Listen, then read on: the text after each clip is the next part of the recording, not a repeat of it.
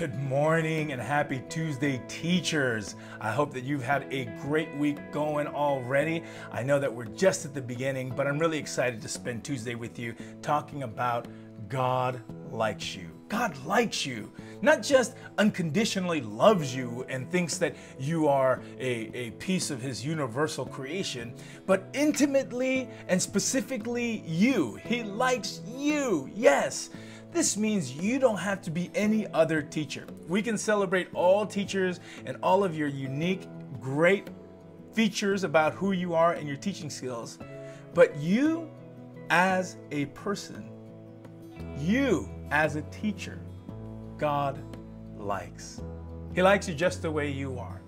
This is important because so often as we in our professions look around, even though we don't want to, we tend to compare ourselves. Oh man, I wish I was like that person. Oh, that teacher is a great communicator. Oh, that teacher is creative. Oh, everyone listens to that teacher's stuff. And when we do that, we begin to put ourselves down. It's a part of our sinful nature theology as Christians. But remember in the book of Genesis that when God created us, he created us in his image. You were fearfully and wonderfully made. The book of Ephesians, it says, don't you know that you are God's masterpiece? Just the way you are. Who you are matters to God. He likes you.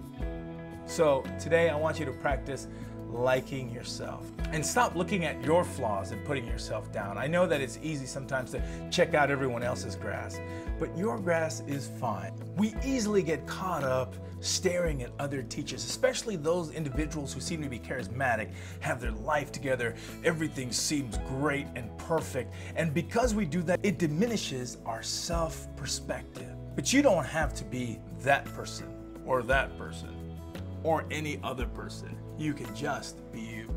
Your fantastic gifts and unique personality makes you exactly what God needs you to be. Very familiar story to all of us is David, and as he comes over to Saul to prepare to face Goliath, Saul wants him to dress up in his armor because that's how Saul knew how to fight this battle. That was the way by which Saul worked. And so Saul believed that if he could just press on David, Saul's armor, that somehow that will protect David. But David couldn't fight in Saul's armor because David didn't practice in Saul's armor.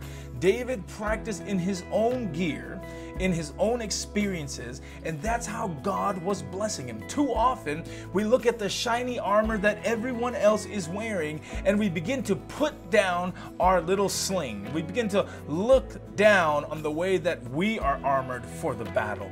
God has armored you for the battle just the way that you are. You are beautiful and wonderfully made, and God has plans for your life. But you got to stop looking at everybody else. You got to stop worrying about that person's armor. Oh man, that's really nice. How come I'm not?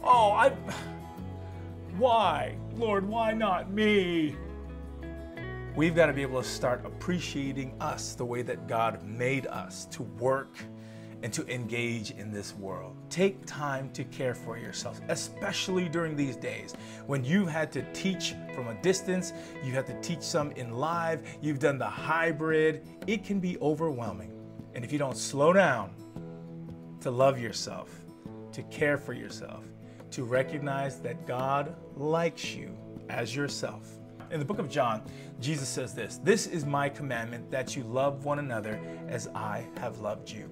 He says this because I believe we have a difficult time loving ourselves. And so Jesus had to give them the right model. He said, look, do you see the way that I love you? Do you see the way that I'm sacrificing my life for you? Do you see the way that I walk with you and care for you? Yeah, that's because you're awesome and I really do love you. I like you. You're great. This is on the heels of Jesus doing all the work he did with these disciples, including calling Peter Satan.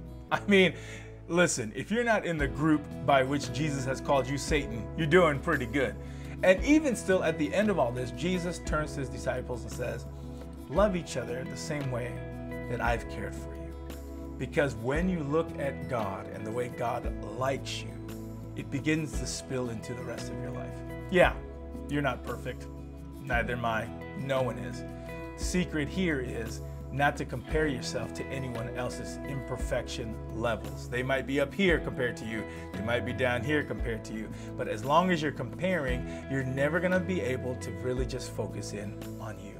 You've got all the gifts and skills that you need to make a difference. So go out today and make a difference in your own armor, because that's how God created you. Spend some time this morning before you go into your class appreciating yourself. Share it out loud. If you're with another teacher, share it with them. Something that you like about yourself. If you're with another teacher, share with them and share with each other what you like about them. Before you go out, make sure you say a word of prayer. And remember, give yourself a lot of grace. You've been doing a lot of things. Forgive yourself. Be open to change. Don't worry about how you did yesterday. Today is your day because God likes you. We'll see you tomorrow.